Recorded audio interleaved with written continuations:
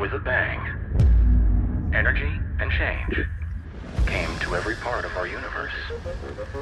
Seismic or small, it continues. Change is all around us, shaped by technology and human ingenuity. We can make it work for you and your business.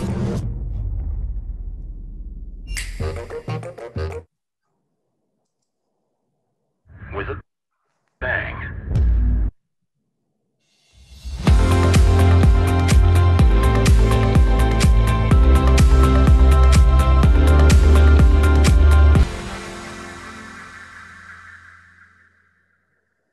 For me, to talk about a mentoring journey, I have been with Accenture for 20 years, a very long time. And actually what's important to us is our people. We're only as good as the people in our business. And so how we help people in their career journey is through career mentoring. And I've been very lucky myself to actually have some incredible leaders throughout my own personal career journey that have taken an interest in my career, have stretched me, have put me into roles that I didn't think I was ready for, but have ultimately made me the leader I am today. And so for me, I really see as a leader, it's about being able to pay that contribution to someone else's career forward. Being a mentor and a career counsellor, there's always lots of important moments. But honestly, I do think it's about the journey itself. But clearly, some of the most rewarding opportunities as a career counsellor or a mentor is actually about being able to give people exciting news about a promotion or a salary increase. I almost feel like being able to give people that feedback is almost like a reward in itself. And so I have cherished some of those moments. It's exciting to see how people can see that their hard work is being recognised. So I think the biggest mentoring challenge is actually giving feedback or advice that people don't want to hear. You know, but that's ultimately about what is being a good mentor. It's not always about the positives. Sometimes it's actually about the tough conversations, and that's sometimes when people learn and grow the most. For me, I actually think it started as a little girl. I, during the Christmas holidays, used to spend time with my grandparents.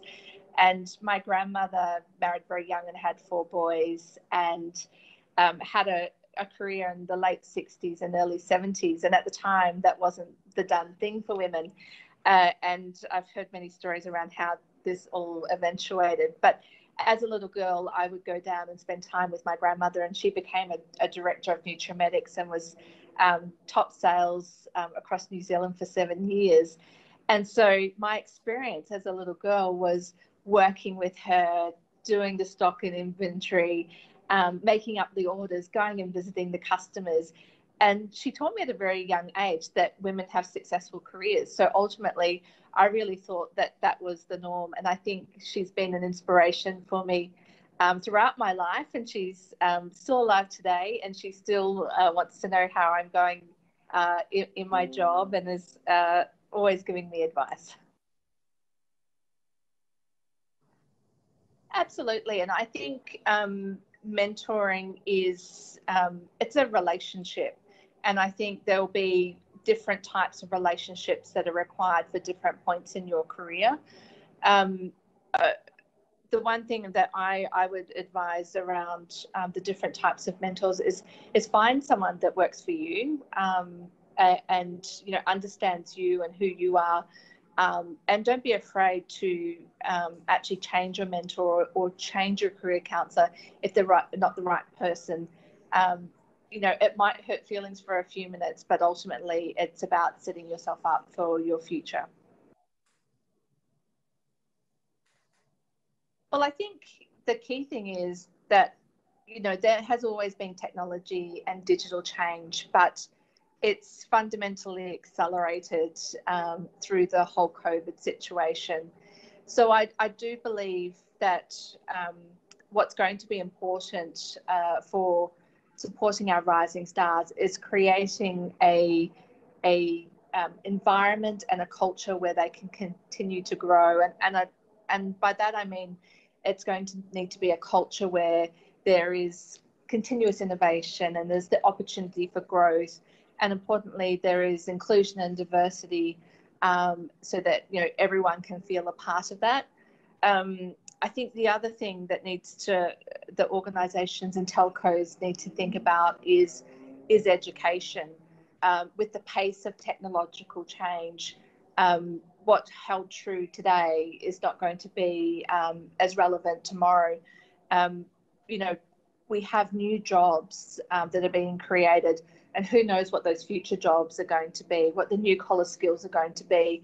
So how do we actually make sure that we are building the foundational skills like critical thinking, like problem solving, like ethics, like storytelling, and then how do we actually change the way in which we continue to build and nurture skills in those new technology areas that we may not be aware of. I think that's going to be absolutely key. Continuous learning.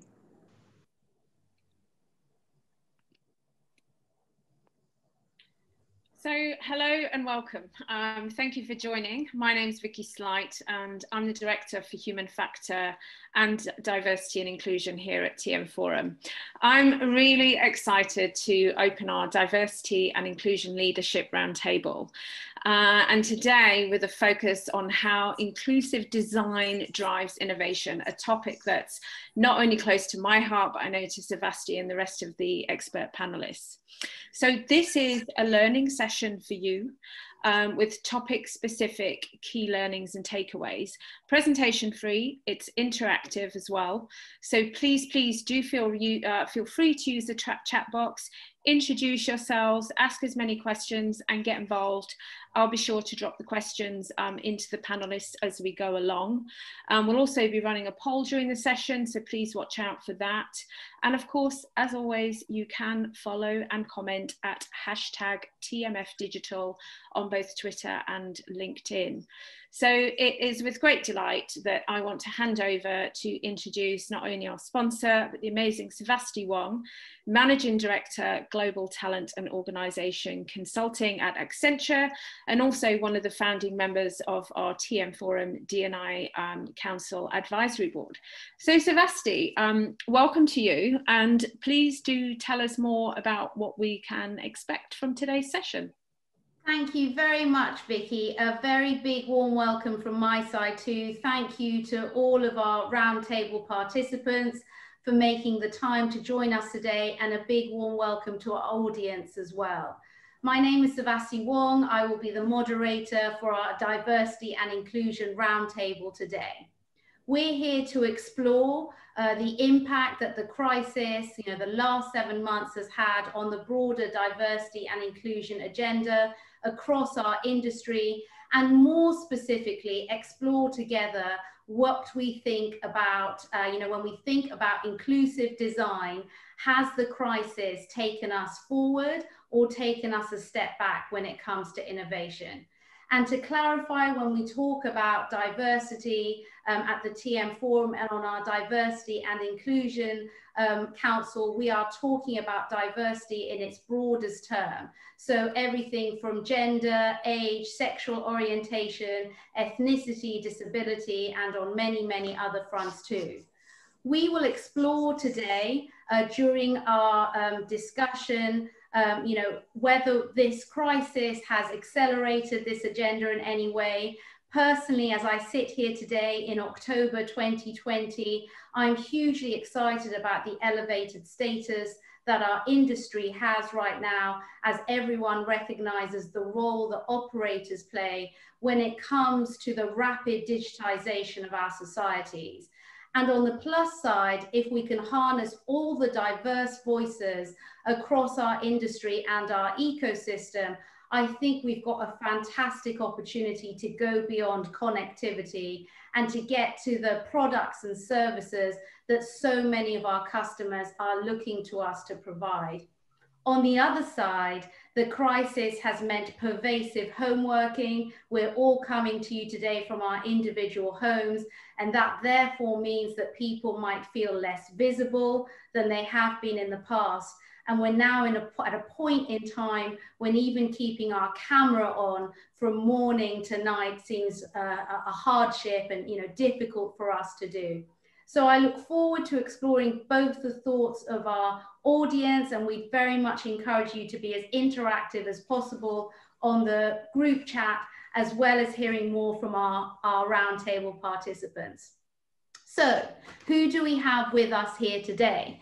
Well, by way of introduction, we have Vicky Nisbet, who is the Area Vice President, Comms and Media UK from Salesforce. We have Rachel Hyam, Managing Director of IT from British Telecom.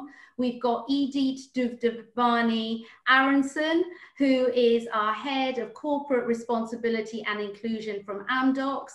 We've got Joe Johnson, who is the VP for Product Development and Management, Kinetic Consumer and Business by Windstream. And last but very much not least, my esteemed colleague, Barbara Harvey, who's the Managing Director of Accenture Research.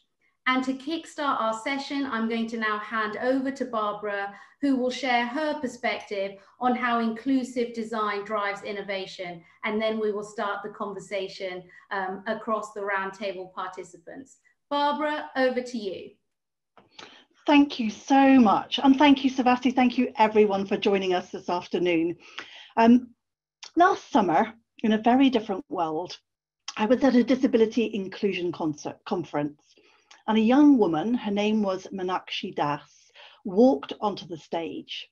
She was visibly nervous and shaking, and she began to speak, and you could see her absolute courage, for she spoke with a really strong stutter.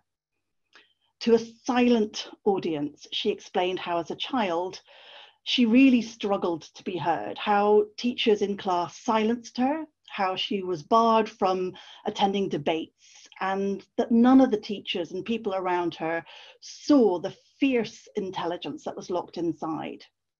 Now, she managed to get onto a disability-focused program, and she won a software engineering internship at Qualcomm. And finally, her talent shone through. She was brilliant. Today, she's at university with a permanent job at Microsoft waiting for her when she finishes.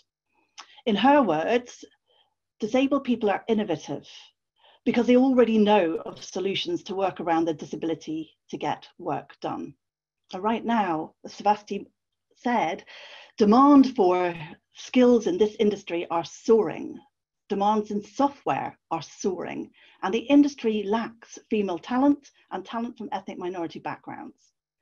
But I wonder if an employer would have spotted Meenakshi's talent without the intervention that came her way. I hope so. But I worry that for many like her, well-paid jobs, challenging jobs, interesting roles are all but a dream. Now, the question I've been asked to address to get our discussion going today is how inclusive design drives innovation. And I'm going to do that by looking at four things. I'm going to talk about why it matters. I'm going to talk about what the starting point is. Well, actually, I'm then going to talk about what's happened since that starting point, what's happening now because of COVID. And last but not least, we'll look at ways in which we can drive innovation through diversity and inclusion. So let's start with why it matters. And I think there are three big reasons why it matters. The first, it matters because you want to keep and attract the best customers and the best employees into your business. They increasingly expect it. Just under a third of customers and about the same of employees in a study that I worked on last year fall into a group that I would call crusaders. They're a really interesting group because we tend to think of them as being Gen Z and millennials. In fact, they weren't. They cut right across all genders, all ages, all backgrounds. They were not just millennials. In that group, however, it included your best customers, your highest worth customers. And it also included your most valuable employees, employees with the most difficult to find skills, who are most mobile in this world where there is fierce competition for these kinds of skills. 3 in 5 of these crusaders have already talked publicly about a topic that they don't feel happy about. They're your best customers, they're your best employees, and they are vocal. So what it tells us that if you are going to attract and retain the best customers, if you're going to keep these people coming to you, you have to be very careful about what you sell, how you sell it, where you sell it, and who sells it, because they're looking out for how you're doing in all of those areas. The second reason is that it matters because diverse teams drive innovation. Now, at Accenture, I lead our research team, and much of the research that I've been doing over the last 5 years is looking into the interaction between workplace culture and how that helps people to thrive. So how it helps people to advance, how it helps people to stay happy and engaged at work. But in the course of doing that research, we discovered a really startling relationship, a relationship between culture, where we work, and the willingness and ability that individuals have to be innovative at work. So between culture and innovation. Now, we measure workplace culture by looking at a massive list of attributes, things that happen around you in the workplace that we know, when they're present in greater numbers, result in people being more able to advance and happier in their work. And we measure innovation mindset, that willingness and ability to be innovative, by looking at factors that are essential to be able to innovate, like, for example, attending things like this, where you can share ideas and think beyond the own box of your own organization. And it turns out these two things rise hand in hand. And in fact, for every 10% improvement that you make to the culture that someone works in, you get a 10% improvement in innovation mindset. Now, let me give you a sense as to the power of this effect.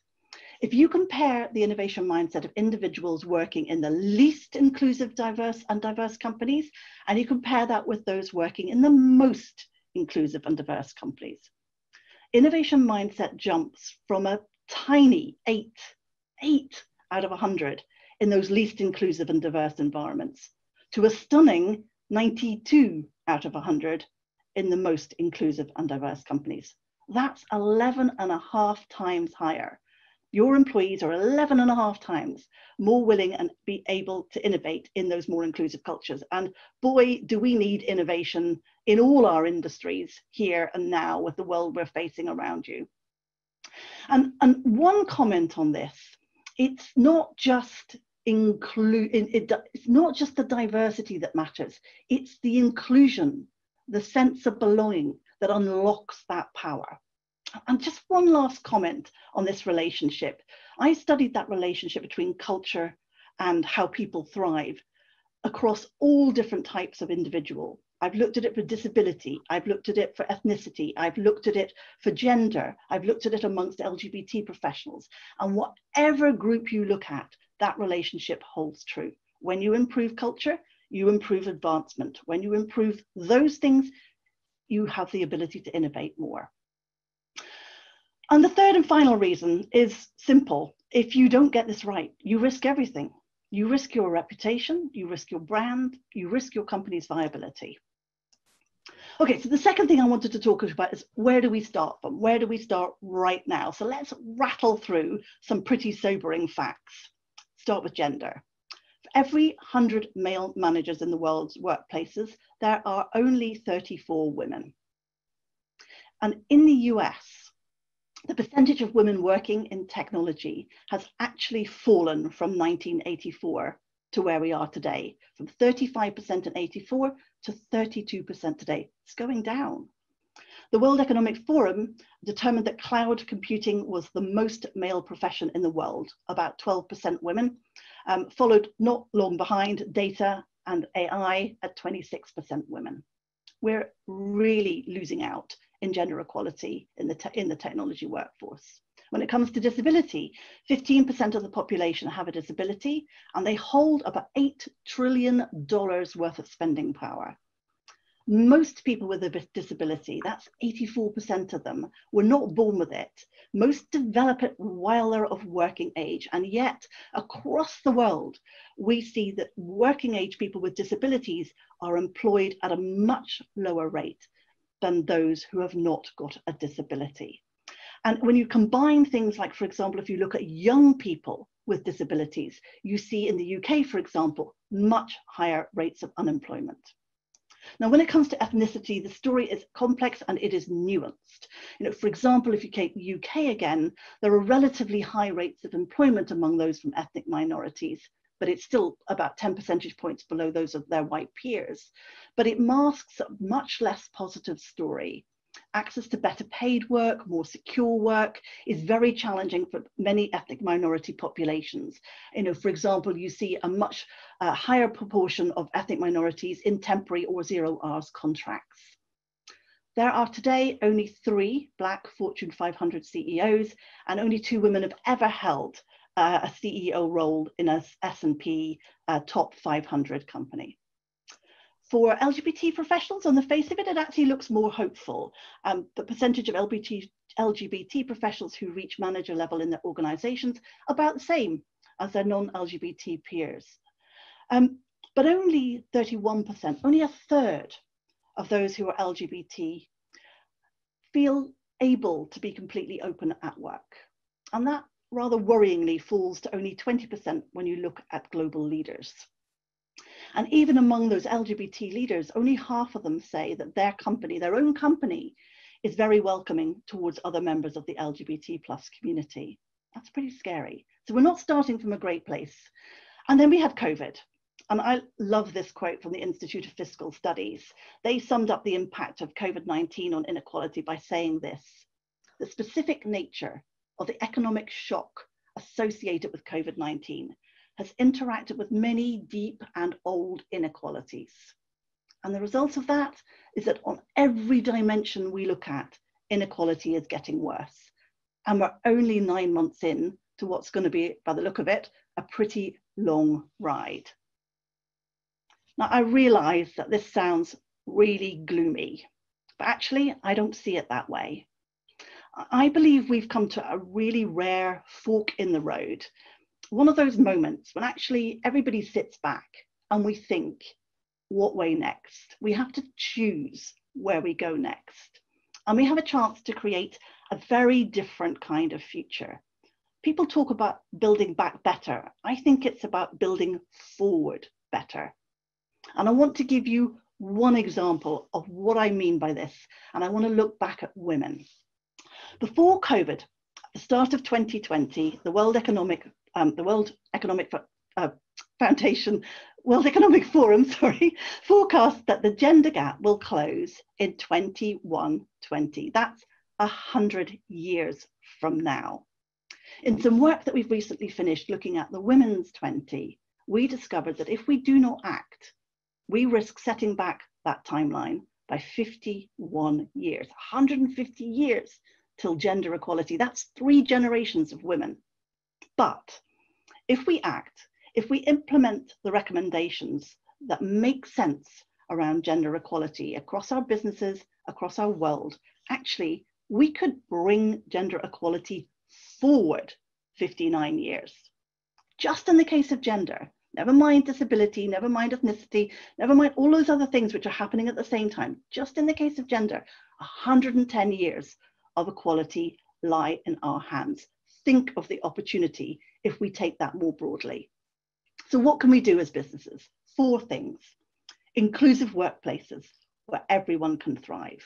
Inclusive decision-making, bringing in the voices and opinions that are missing and that would otherwise hurt underrepresented employees.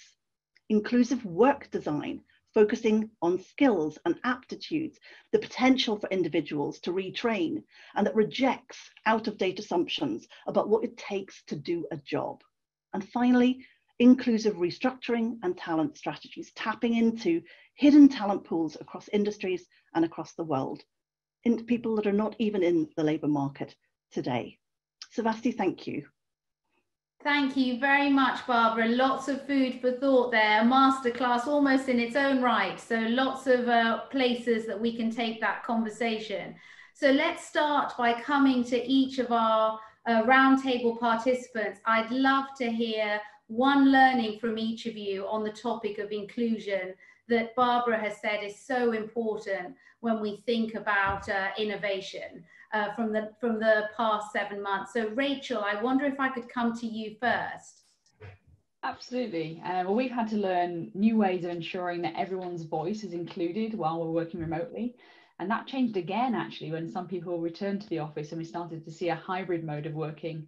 We've organically formed new behaviours and etiquettes, such as using the raised hand tool to prevent talking over each other, working harder to bring those who are more introverted into the conversation, circulating meeting summaries and inviting ideas that come after the meeting for those that are more reflective.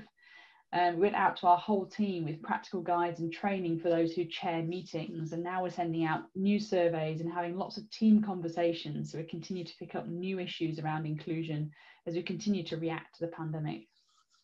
Lots of practical tips, and you're so right that again we forget we're still in the pandemic and it's had different phases. So of course you're also adapting some of those inclusive actions that you're taking.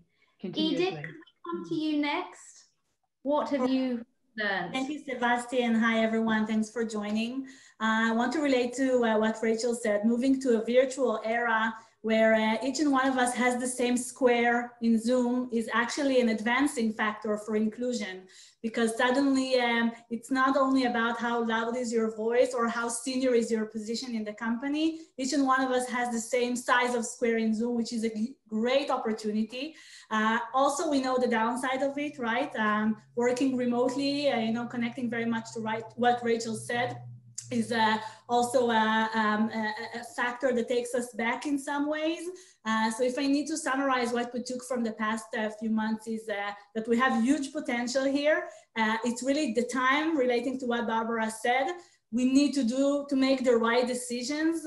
We just launched today an internal campaign called Let's Take 5, where we are really encouraging everyone to create meaningful boundaries and acknowledge the differences that we have with one another, respect one another, and think global and inclusive. I think let's take 5 and see how we can push towards the advancing in 59 years rather than going back. So thank you. Fantastic. And I love the idea Zoom tiles or Zoom squares as an equalizer from an inclusion and a diversity perspective.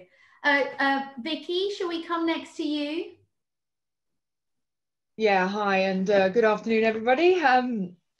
Interesting, of course, I've got exactly the same experiences as the previous two comments with regards to the changes and the impact of working remotely. And my favorite thing is the new little hand that we get on Google Hangouts. So I can double put my hand up, both electronically and physically, to get attention. But I think on a serious note, as a leader and being a member of a team, it's really heightened for me the need to take responsibility to let all those voices come through. So in a way, a downside of the tiles is sometimes you've got faced with, in my case, when I'm in that cloud computing industry, I have a screen full of white middle-aged men looking back at me with my face somewhere in there, and it can be almost more intimidating. And undoubtedly, they're going to have strong voices, opinions, and so as a woman in this industry, I think it's made me think even more how to balance that, because I don't want to cut across anyone, I don't want to interrupt anybody, I don't want to be seen as that forceful woman who's being too direct, but I need to be able to get my voice heard, and I'm not shy, so I'm pretty cool with that. But it's actually those that aren't necessarily extrovert. How do I get my team to be heard? How do I get those on the Zoom who wouldn't naturally want to stick their hand up, virtually or otherwise? It's about taking the time to ask opinions of other people to make sure everybody is literally included. Yes, keeping everyone being part of that conversation. Yeah, that's absolutely one of our responsibilities, but much harder, I think, in the era of COVID. Joe, shall we come to you next? Well, thank you, everyone. I appreciate Savasti being on the panel today. I agree with everything that everybody says. However, I think that there's a huge opportunity to address how we Zoom and how we Google and all these things from an interactive perspective. Something I'm going to call the insertion principle, and I've been speaking to for over a year now, is that it's basically the idea that we as leaders need to recognize that people may not volunteer their voices via Zoom. They may not turn their cameras on.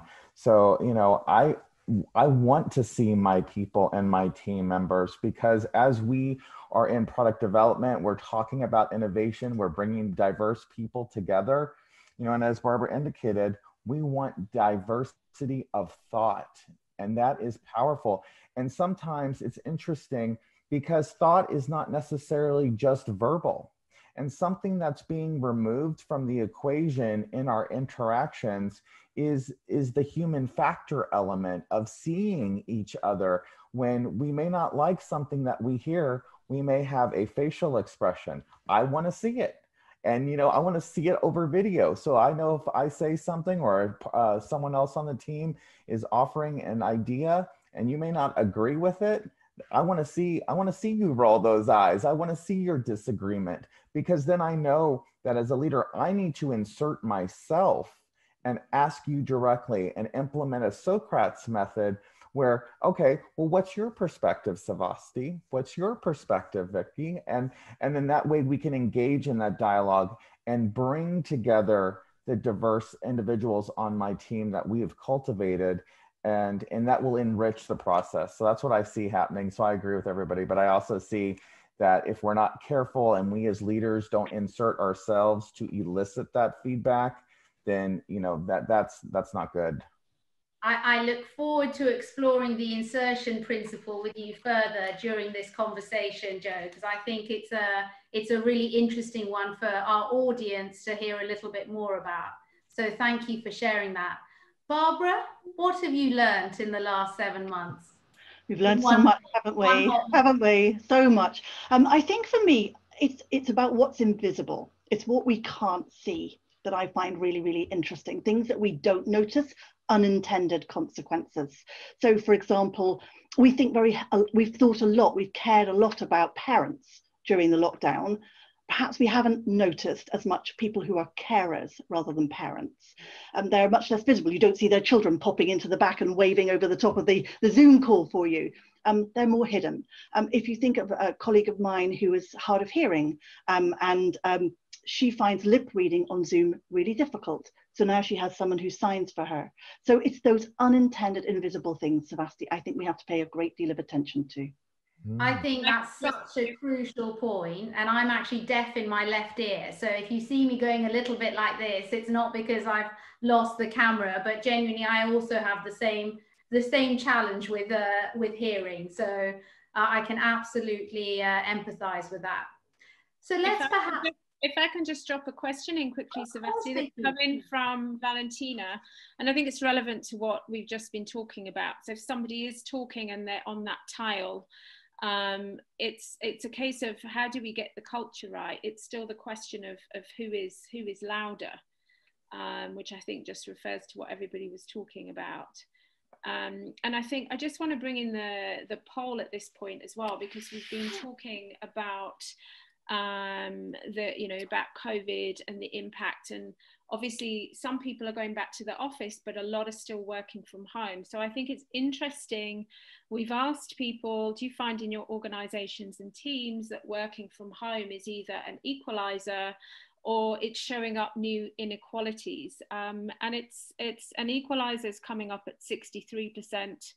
And 37% showing up new inequalities, which I think is interesting, because then how do you deal with onboarding for new staff and for young people who've perhaps got flatmates, roommates, etc., etc. So I think that kind of throws up some questions as well there. And again, I think I love that point. I think also different stages of the pandemic. So in the early lockdown, we were all working from home. I think to the point that Rachel just made, now we in some cities are moving to a more hybrid model. What does that mean? That also takes very different ways of working in order to make everyone feel both visible and to feel included. And I think just on that topic real quick is I think it's really important that as managers and leaders that we recognize that different people have different needs and mental health needs, because I think that is becoming a major concern on my part as I have carers on my team, people that are caregiving, people that have been in their homes for a long time. And, you know, the connections, the social disconnection is weighing on a lot of people. And I really believe that as leaders, we also need to make sure that, you know, we're asking people how they feel and including them in that dialogue, but that we're also flexible enough in order to give people the mental health time that they need to be really productive and innovative to be those key contributors. So I just wanted to throw that out there too. Yeah, it's a great point. And I know you've got a strong ally in Barbara, who has dedicated a lot of her working life to help us from a mental health allies perspective as well. And I think, speaking of allies, this is the answer to Valentina's question about, you know, what will make the difference when someone doesn't have the loudest voice in Zoom. So it's the more we have allies within the organization that make sure that people are heard, that make sure that people have their chance, that make sure to say, hey, Sebasti, I didn't hear you in this meeting. What's your opinion? This is the key to solve it. Yeah, lovely. Really nice build. Thank you very much, Edith. So if we now move on to the first topic for today, and that is very specifically around inclusive tech.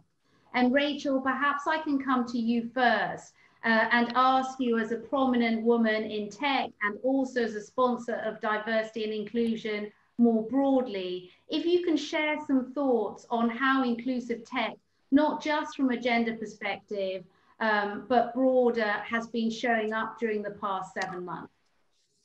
I think, like most organizations, we've been benefiting from the rapid innovation in collaboration and productivity tools. We've seen features such as live captions and transcripts appear for those with hearing difficulties, auto translation to help those who don't speak the same native language have a conversation, and things like highlighting word structures in different colors to help those with dyslexia, which has been fantastic to see. Internally within BT, we've been adopting tools like augmented reality to help train our field engineers. And we've seen that that's helped those who prefer a more practical and visual learning mode become proficient faster, and they can get out into the field and connect back to an expert and feel supported to help our customers when before they would have felt very nervous of being out there on their own. We've also been exploring how integrating our consumer applications and interfaces with devices such as Alexa, Google Home, and Apple HomePod could possibly make interaction with our customer services easier for those with visual impairments or issues with physical movement. But actually, I think it's adopting design thinking as a practice right across our IT organization and layering in inclusive design into that that's had our biggest impact. It's meant that we're naturally more inclusive as we design any product and service experience or journey for customers and colleagues. We've developed a really rich set of personas that include a very broad range of diverse characteristics, and we use those to test if everything we do meets everyone's needs. We recently used them to develop the requirements for our first new campus building in Birmingham and pull together a fantastic group of colleagues into an inclusive design council. And they're going to oversee the physical design of all of our future buildings. So I think having design thinking at the very heart of everything we do has really flipped the switch for us. So many ideas and tips there. And again, it really goes to show, I think, during the past 7 months, how much prior investments in technology have really paid off for organizations that had made them prior to the pandemic. And again, I think it's just, you know, the amount of returns, therefore, during the pandemic of all those examples you just shared with us, are just phenomenal, right? And I think just, you know, it's a very nice link to, you know, technology is absolutely inextricably linked with the human experience. And I'm just wondering, Edith, from your perspective, I know that Amdocs has been trailblazing when it comes to digital inclusion during the crisis. And I was wondering whether you could share some thoughts or perhaps a story of how you've been helping to create a better connected society. Of course. And a second before that, I think the fact that we're all here representing different companies in our industry, for example, Rachel came to speak with our team at Amdocs a few years ago, and, you know, bringing different perspectives and coming to one another to speak and putting aside, you know, all the day-to-day, you know, work and sometimes even competition. So I really call on all of us to go to one another and share our perspectives and help us learn. Rachel's conversation to our teams was very meaningful in the way that we did things after that. So thanks again, Rachel. And to your question, Sevasti, you know, for us, as a people-centric organization, we are looking at inclusion really from how we design our workplace all the way to how we design our products, and a strong connection to the impact that we make on society, on how we actually pay it forward. And, you know, if I'm relating to Rachel's comment on design thinking, so design thinking is a very, very strong mechanism for us as well. You know, one of our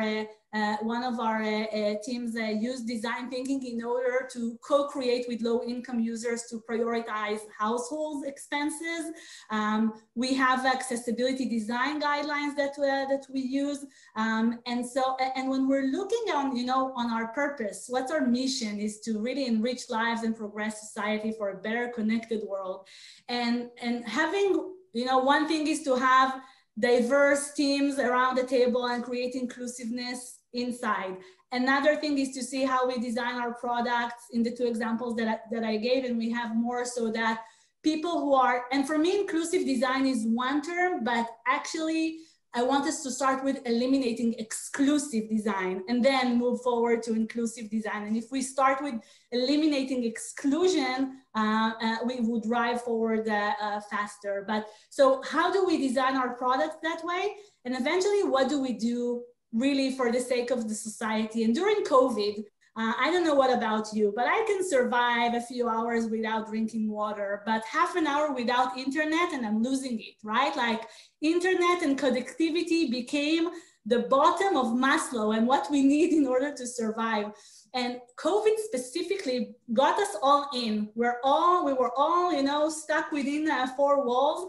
And for those of us who were lacking connectivity or lacking the knowledge of what to do with COVID connectivity, speaking of mental health and not only, even a survival mode was critical. And we built a call center that was operated by our volunteers that until now it's working for almost 7 months.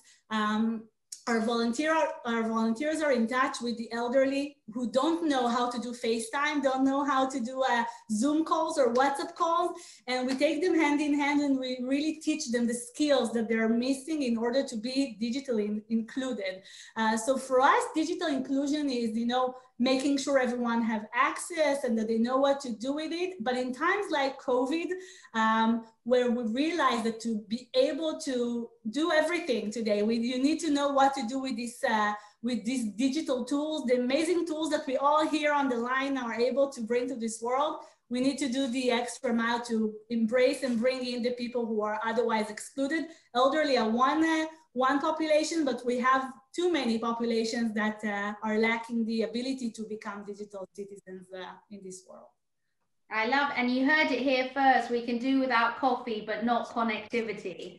So I think that's a great point. And, you know, if only I'd known earlier in the pandemic, my very young 67-year-old mum didn't know how to use Zoom until halfway through, as Rachel knows, because I remember speaking to her about it. So we definitely we'd have loved that service to teach her how to use Zoom. So thank you so much for sharing that. If we move on to another topic now and we turn our attention more to innovation in product development, you know, of course, this is something that is gaining a lot of prominence during the crisis, how we innovate responsibly. Because of course, in the crisis, when we're in a very different mode, we also sometimes, you know, as well as that losing the visibility, we might also lose some of the responsibility. So There are a number of organizations and a number of tech companies that really have been leading the way when it comes to responsible tech and responsible innovation. And in fact, Salesforce has very recently published an awesome set of guidelines on responsible technology. And as we have Vicky with us today, I was wondering whether we could come to you to tell us a little bit about those recently published guidelines, and more importantly, also talk to us about how Salesforce are keeping diverse voices front and center when it comes to product innovation. Thank you. Yes, I'm probably more qualified to talk about the latter, but I'll give it a go. So I guess to start with, really, the fact that I work for Salesforce, I do feel incredibly lucky about that. I mean, though most people will have heard who we are and what we stand for, and when I'm interviewing people, they genuinely say, is it really true? Is the culture really like that? And the answer is undoubtedly yes. So equality is one of our 4 main core values, and it's in everything we are and everything we do. So the result of that means that we work with people who all work for the same company because of the culture and because of the values, which gives a really different feel whenever you're working in close contact, even remotely. And a lot of that is through education and sharing, and through the pandemic, we've done an awful lot of increased communication, which I think is an upside, which I might mention later. With regards to the paper, I think it's an interesting one because it's something that has been front of mind for us way before COVID. So I wouldn't say that anything's necessarily changed in our approach to inclusive design when it comes to software and technology, but it's definitely something that we talk about and we're very conscious of. And I think if you look at the way that AI, for example, is growing, and machine learning, and we're all talking about whether it's going to take over the world. And the thing that puts the fear of God in me is the fact that a lot of the learnings that come from the machines actually can be biased themselves. And then if you look behind the machines and you look at the reduction in minorities in the industry, then who's writing these algorithms? Who's designing this software other than white middle-aged men, I'm sorry to say. So so we have to be very conscious that we've got that in mind when we are designing these products, and we need to understand that if a question is to do with race or gender, then it cannot be taken into account when it comes to those kind of decision making of machine learning. But it also comes to things like regions and areas. You know, is a poor area going to be treated differently from an affluent area? So first and foremost, you need to know and be aware that bias can exist within machines, and therefore you need to do a few things. You do need to look at where does it come from, who does it impact, if it's there, what does it mean, and what's the impact of it. But when you look behind that, I do think that it comes down to 3 main things, which is first and foremost employee education. So everything that's been said about diversity and inclusion here is even more important when it comes to tech, because we need to embrace the diversity of our society to ensure that that is reflected through all of the design that we can bring to our products. And then we continue to educate. We continue to I mean, at Salesforce, we do education and enablement on steroids. We have Trailhead, which is a free online training, and we are almost weekly being asked to do different things to learn with the changes. And then there's product development, and those people and those employees roll into product development. That's not necessarily enough. So we need to target our product development to develop ethical features, to actually consciously ensure that whatever it is we're designing and releasing has an ethical nature to it. And then we roll that forward into our customers. The customers are our focus throughout everything that we do. So we need to encourage our customers to use our software responsibly and feedback onto areas that they don't like or they don't find inclusive, so we can then evolve and make improvements and developments moving forward. And I would say overall, even every way that I look at this, it still comes back to the people. We still need to hire the right people with the right diverse backgrounds, and then educate them to stay aware of what they're doing in their surroundings. And if we keep doing that, and we keep talking about it, and we keep bringing it to the top of people's lists, then we will make a difference. We will change things over time. Thank you for sharing, Vicky. Again, it's great to hear just all of the different ways that you tackle that to make sure that we're not seeing some of those unintended consequences from a bias perspective. And I think that also leads on nicely, Joe, to come to you and hear a little bit more about what you're doing, and again, to touch again on that insertion principle. So great, thank you. And, you know, I think I totally agree with everything Vicky says. We use Salesforce, and, you know, we have many of those same practices internally. And I want to touch on a couple of points that she said. You know, I'm going to give you 2 examples and a personal example. The first thing is it relates to this idea of inserting talent. It's not necessarily about a person. It's about creating diversity of thought. And from my perspective over product, I need as many ideas as possible.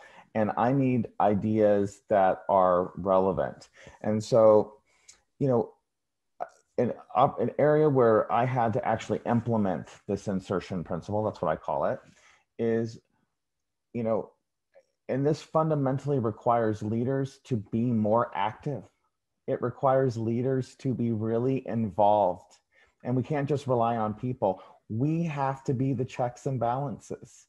And I remember looking at the requirements matrix from our product that we just launched at the end of last year. And then we did a subsequent major update at the beginning of this year. And I saw the requirements matrix, and I have a lot of history in UIX experience, and I saw a huge gap in the requirements around the elderly and being able to support dynamic and modular based design and interfaces, both on the desktop and mobile. And when I questioned the team about this, they said, well, we didn't get that feedback from our requirements. And I'm like, well, why not? And so I had to actually go on to another person on my team who fits that demographic and insert them into this other project to provide that feedback. And so that was pretty relevant. And then, and the reason why I did that, because it was meaningful to the product itself to make sure that it was fully inclusive.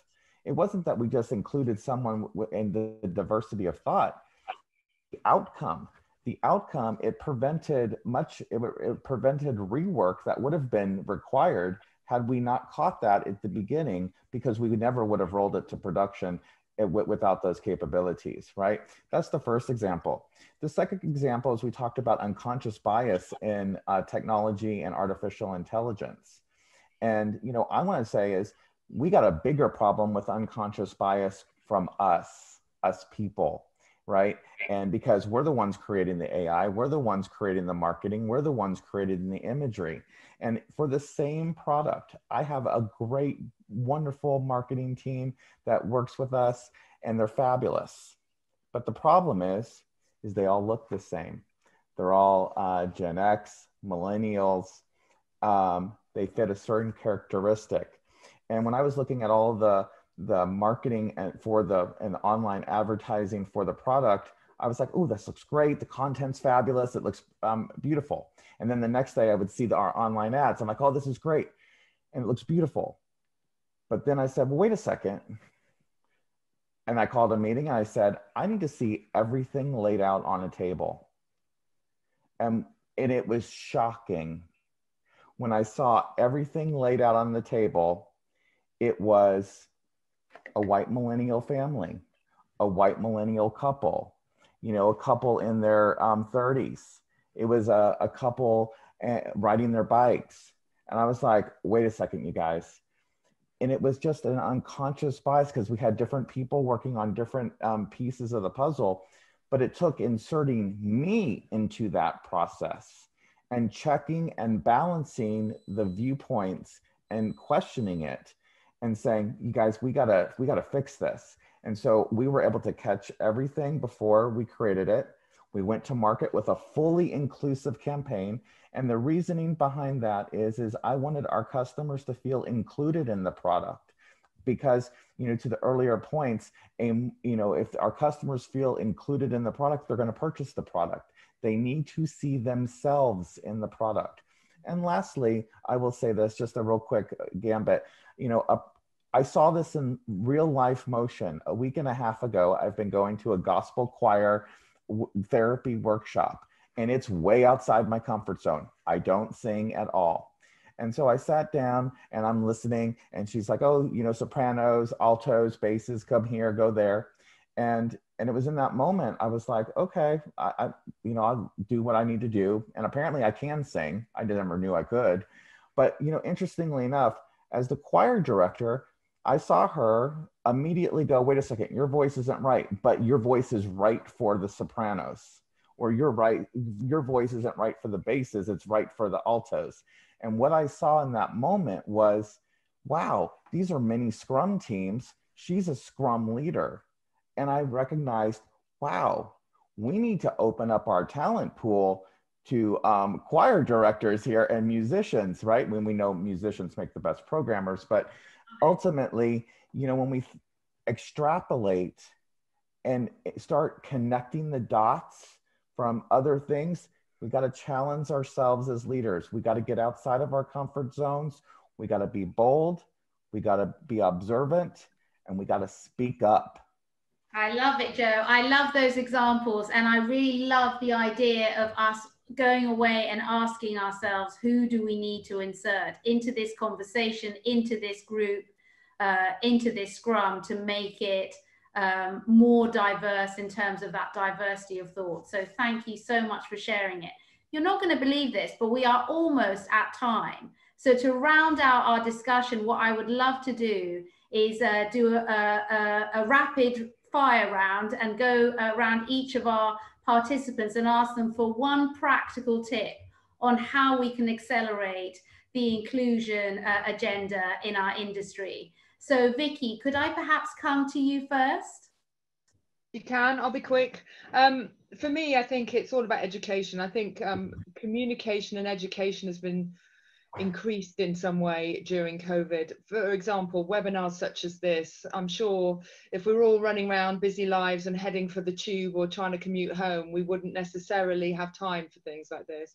I know in Salesforce, we've had, with Black Lives Matter, there were loads of fabulous webinars that we had where employees were able to share their own experiences of how it had impacted them, that we all dialed in for, we all listened to. So I think we've had more exposure. So my thing would be more allies, more education, more communication of people's stories, and then we might just change things. Thank you very much. Rachel? I think it's to really amplify the effect of the ecosystems we all sit within. So share our best practice, share the things that are working well with our vendor partners and with our customer partners to make sure that we can all move forward faster together. Thank you. Edith? So I'm joining both Rachel and Vicky, and I want to add that for me, you know, an average person takes about 35,000 decisions a day. It's a crazy number. A lot of it is unconsciously, right? So I think bringing the unconscious bias and putting it on the table in front of our faces and taking the time when making decisions and making them less intuitive so that we can really think of the diversity that we want to create around the table. Thank you. Joe? Yeah, I would say I agree with everybody, but I agree with the education bit. But I also believe that we as leaders we need to speak up, and we need to be bold, and we need to challenge our own leaders to think differently, have different perspectives, and challenge the status quo, and to support that more diverse environment of inclusion and get people on video. You got to see them. I love it. And Barbara, would you like to bring us home with your top tip? So I think we're very good at measuring diversity, and we're not as good at measuring inclusion. So my challenge to everyone is measure how inclusive your teams are, and then you can unlock that potential of all that amazing diverse talent you've worked so hard to bring in. Fantastic. Thank you very much. Thank you to all of our roundtable participants. Thank you to all of you that have joined us on the group chat as well. That is all we have for you today. Thank you very, very much. Thank you. Thank you, everyone. Thank you. Thanks, everyone. Bye-bye.